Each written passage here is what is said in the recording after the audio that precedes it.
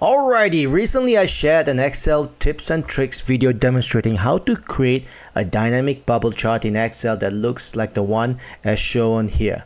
For today, someone had posted a question inquiring about dynamically altering the bubble size in response to the changing values in your dataset. Well, this is how you do it. The first thing I'm going to do is to create a helper column on column E here, and basically the helper column will calculate the percentage of this value against the whole value. The formula for that will be equal to this cell here, D3, divided by sum of the entire data set here.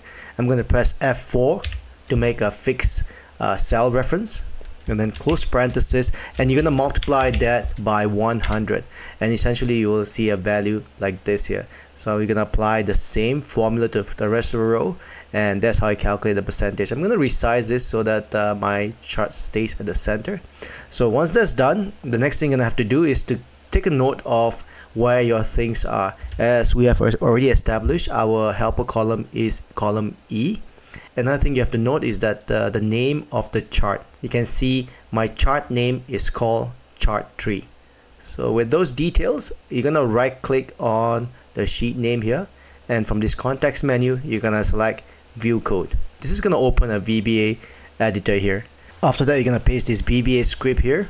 If you like a copy of this VBA script, please leave a request on the comment section of this video. So a quick overview of this VBA script. These first sections are constant, and these are the things that you can change. The first one will be your sheet name. Mine is 352 right here like this, and then this is the chart name, chart 3, which we already found out. Mine is chart 3. If you have forgotten what your chart name is, you're gonna have to select your chart and look at the name of the chart here. And then after that, this is the helper range. E3 to E8 coincides with E3 to E8 here. So once that's done, let's have a quick look at the VBA here. This line here creates an object for the chart. It's like a handler so that you can make changes to the marker size. And this one here creates an object to the range of the marker size in percentage, which is your E3 to E8 here. It's basically a handle or object itself.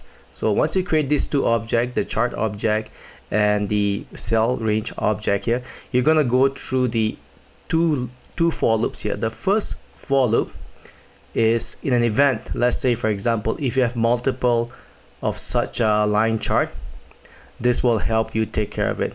For my example, I've only got one line chart, so this for loop will only go through the loop once. And then the second for loop, the nested loop here, goes through every marker on your line chart here. Let's say, for example, in this VBA, when they execute, you'll detect this very first line chart, and you'll go through every marker like this one, this one, this one, this one, this one, this one. And the reason for that is that it will go ahead and resize it according to whatever I specified on my helper column, which is cell E3 to E8. So once that's done, I'm gonna go ahead and Control S to save it and close my VBA editor. Now, anytime when I make changes to any of this value, you can see, let's say if I change this to 25, you can see that the bubble size changes accordingly. If I make it this one astronomically large, let's say for example 60, you can see that this comes in par with this. And let's make it a bit bigger here, maybe 90. You can see the changes, the difference, and all that stuff. And if I were to change this to say make it smaller, so it looks a bit obvious here, you can see that the biggest number will have a largest size of the bubble here. And you can see they change the size accordingly to that. They don't look overly big because we are working with percentage. And for some reason, let's say for example, if you find that your bubbles are too small, what you can do is that you can actually go to your helper column here and multiply that by 2 so that it looks a bit larger than and it looks a bit more obvious, right? So at least it's not so small and undersized.